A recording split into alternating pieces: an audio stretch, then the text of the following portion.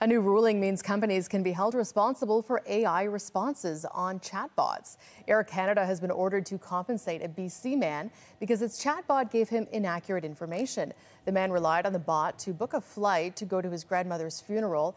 He says it told him he could apply for bereavement rates after the flight, but he was later denied by Air Canada, saying its policy states bereavement cannot be claimed retroactively. The airline argued the chatbot is responsible for its own actions, but the Civil Resolution Tribunal ruled in the passenger's favour, awarding him more than $650 in damages.